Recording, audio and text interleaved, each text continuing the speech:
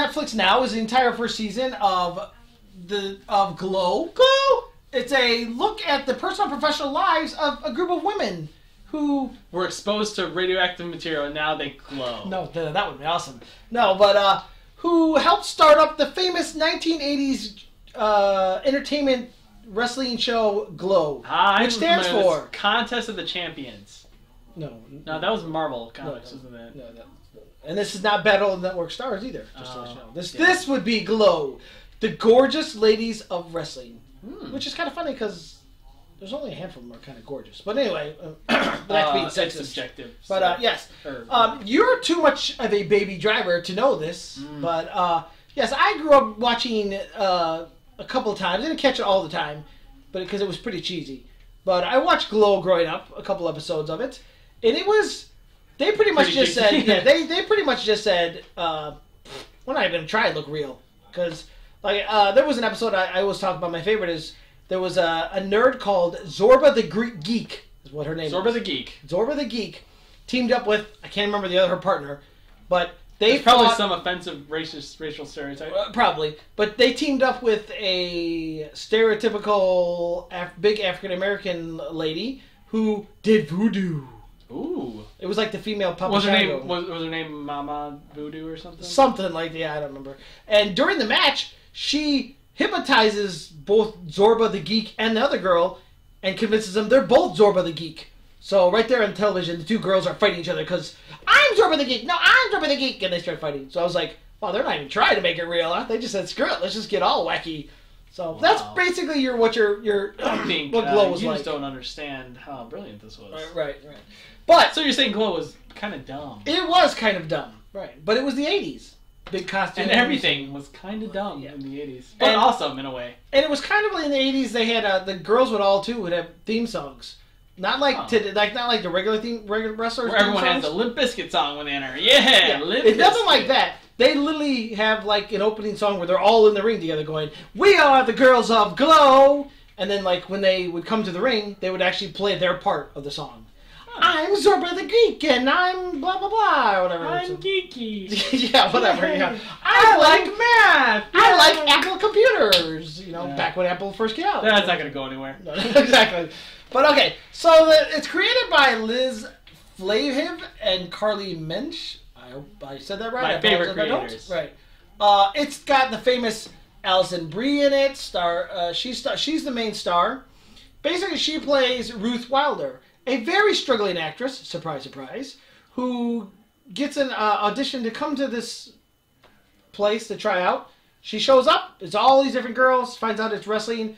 And of course, she doesn't really want to do it, but it's like, hey, man, it's kind of cool. We get to come up with our own characters, and she gets invested in it, So it's a kind of a cute show. I'm going to come right out and say it's kind of cute and funny because of the whole 80s thing.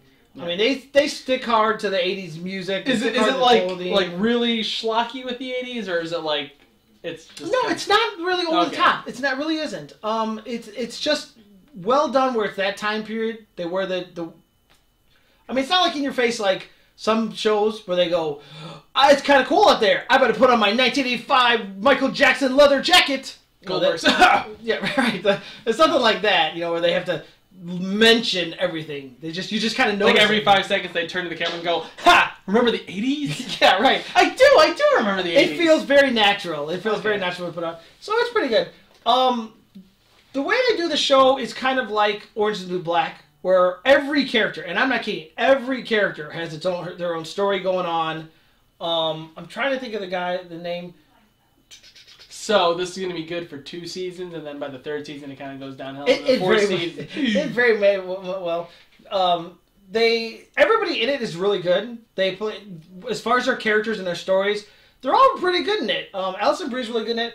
The girl who plays Betty Gilpin, who plays Debbie. I'm sorry, her name is Betty Gilpin. She plays Debbie Egan. She plays Alison Brie's best friend, and they end up. I'm not going to spoil it, but they end up at odds. And Debbie Egan, ends up getting hired as well, even though her and her best friend are now at odds with each other, which adds to the drama. Okay, who plays Zorba the Geek? That's all I wanted to know. There is no Zorba the Geek on this one, believe it or not. What? But what's funny is because it's the 80s, before we got really PC, A lot of them, a lot of the characters, just like Real Glow, play very stereotypical characters. There's a girl named Suntamani who plays Arthi. Arthi, I think. I don't know how to pronounce it. Arthi Premakumar. She's an Indian girl, but because she's a little darker skin, they dress her up like a Middle Eastern girl. That's her character, and she comes out and says, I hate America, kill you. You know, it's like very stereotypical. You know, like she doesn't want to do it, but it's like, you've got to play to the crowd. So they make her the bad guy, you know. They've got a young lady who's actually really good, Brittany Young. She's a bit thicker of a female. She plays Carmen Wade, who her brothers and her father are wrestlers, so she kind of knows about wrestling. Yeah, she seems like the only experience. Right, and they put her like in a whole like mountain Fiji kind of outfit because she's a big girl. So it's funny, but it's like insulting, but funny because this is what they did in the 80s. They did what is it? Yeah, they did this really cheesy things. I can't think of his name. I'm trying to think of the guy. The main guy who plays the guy who's putting it all together. He's amazing in it. I wish I could remember his name. I'm sorry, I can't find it. I want to say it's Mark Maron, but I don't know if that's true. I'm trying to look it up now. I said Mark Maron plays the he plays a schlock director who does a lot of schlock sexual kind of movies. Exploitation films. Yeah, those exploitation movies. His career's movies kind of that David has on Blu-ray. Right, and he's got like the cult following. You know, some people love his artistic look and all this stuff, but his career's in the toilet. So this is what he's doing now. He ends up having to direct this show. He's really good in it because he's kind of a loser, but still believes he is a really good director, and he thinks he can, just for example, like on one of the first couple episodes, when he writes the script for this, and then he takes it to the producer, which is a rich yuppie guy who's got his mommy's money, so he's producing the show. When he takes it and they perform the script, he doesn't put on a wrestling show. He puts on this really dramatic. He has them reading the lines. It's like this whole dramatic presentation thing, and the producer, this young yuppie guy, it's just wrestling, man. Keep it simple, you know what I mean? But he's a director and a writer, and so he wants to make this really dramatic thing. I don't want to make something bad. Right. He's actually really good. The guy is really funny. He's not only is he sexist, not only is he like this complete loser kind of guy who is hiding himself, but there's times you actually are sympathetic to him. You know, you see that he actually, as the character progresses, he really does start to care about these girls. You know, this schlocky stuff they're doing. He does kind of care about them. He's still in it for the money and his name, but you see he does kind of care. He's got his own couple of story arcs that you see his character grow and stuff. So he's really good in it. I think really he makes the show. I'll be honest with you, more than Alison Brie does. I'll be honest, and Alison Brie's a star. Is Alison Brie more like kind of a bland leading character? Like she's kind of a bland. So character, she's more of like you're supposed to look at this world through her eyes kind of character. Oh. Yeah, but you kind of. It's kind of lame. It's not to be mean because Alison Brie's got really good comedic timing. She really does, but I'm gonna be honest with you. She isn't stellar in this. Like I think you could replace her with any other girl, and unfortunately, do you think it's just the part? It might just be the part because okay, if you're familiar with Orange is the New Black, it originally follows the one girl going to jail, right? Yeah, and now she's almost like a forgotten character. Exactly. That's kind of what happens in this first season of already. Yeah, the main character kind of gets forgotten, and you kind of get more invested in the other characters than you do her character, really, and the drama between her and her friend. It kind of gets old after a while. It really does get kind of old, and you're just kind of like, this is it some small petty crap? I can spoil it for you. You want me to spoil it? If you want to throw spoilers, no. No, it's a pretty major thing, really, that happens between like her friend killed her dad or something. No, nothing that major. It's not that. Did she sleep with her husband or some crap? Her boyfriend? That very possibly could be. That sounds like some petty crap. Yeah. So Alison Brie's character isn't necessarily a great person. Put it that way. You know what I mean? She's not that great of a person, but she's got the good heart, but she's made some really bad decisions. But she's also really wants to be an actress, so she's that kind of person. But she puts her heart into it, and it is funny to watch her really put her heart into this thing. And it's funny to watch her trying to find her character. Like everybody gets their character, and she's kind of like, I don't know who I'm going to be, So that's kind of. You know what the trailer reminded me a lot of? What's that? It reminded me a lot of Whip It. It kind of is like that. Is it kind of like A that? little Okay. wacky, yeah, a little kind of out there. Some of the characters, some of the situations are kind of wacky. The thing about it though is it does get a little long-winded. There were literally some, and I binge watched it like everybody does at Netflix. So I binge watched it like on a weekend. There were some episodes though that I literally was on my phone doing other things while it was playing. Oh. You know what I mean? So it's like, you know. So there are some episodes that are kind of like... I literally have gotten to the point where I have to put my phone... Like, not that I'm, like, a person on my phone all the time, but I realize, like, I kind of have a tendency to, like, not pay attention to movies now Right. when I'm at home. So I'm like, if I'm going to watch something now, I literally have to make sure, like, my phone is charging and away from me. Right. So, like, I maybe... I'll tell you another person who stands out is a young actress named Britt Baron, who kind of stole my heart in this. Oh. She plays a young rocker-like chick with the black eyeliner and a necklace with a lock around her neck, you know, and she plays this kind of wacky... won my heart right Yeah, now. so I was kind of like, I like this character. And her story arc is pretty interesting and a little shocking.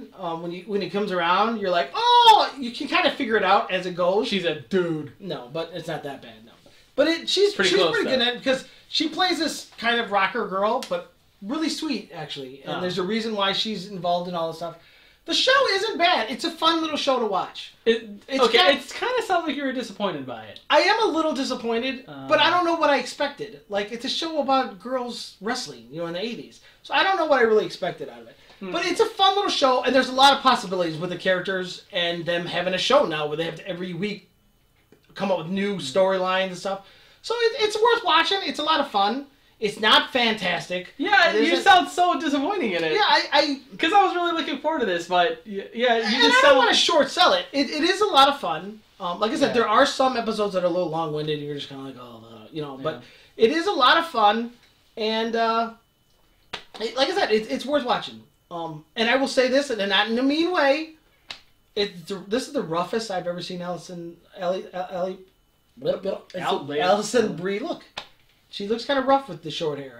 Not to be mean, but she's always been. You're also used to seeing her playing like the cute, Annie Ottawa. attractive girl with the long hair. She's got shorter '80s hair in here, and it's like, wow, she doesn't even really look like her, really. Actually, so. But She's like I she's said- so good at Mad Men too. Yeah, so like I said, the main thing is the writers do a really good job with different characters and having all these different characters interact and stuff, you know, and this is and sadly it's almost like this is the end of the rope for a lot of these actresses, you know, like this is their last shot or whatever. Yeah. So you understand that, so you identify with some of the characters and you kind of root for them. So it's fun. It's a good watch. I recommend watching it. I recommend checking it out. Just make sure you realize that you're not going to take anything too seriously. This isn't going to be something that's going to win Emmys. No, I don't think so. And I don't even know how long it'll actually last, to be honest with you. I mean, there is potential, but I just don't know how long you could really drag Could it this be out. one of those like Netflix shows that keeps going on for a while, but like people really aren't tuning in too much? Yeah, it could be. It could fade out after a while. Because I just don't know how far you can really go with it. You know what I mean? Because the first season is about them getting together and trying to get the show off the ground. You know what I mean? All right, so next season, what? You'll have the show off the ground. The next season, what? The show starts hurting, dropping ratings. So you got the 3 seasons. Well, we need the 4th season. I mean, it's over. I mean, They're just going to have to go real apeshit and they just have to kill each other in the ring. right. So we're gonna have to have a blood match. They're going to have to thinning. Yeah, right. So I don't know, but like I said, Glow, it's pretty good. It's a fun watch. It's not fantastic, but it's a fun little watch. It's worth checking out. So.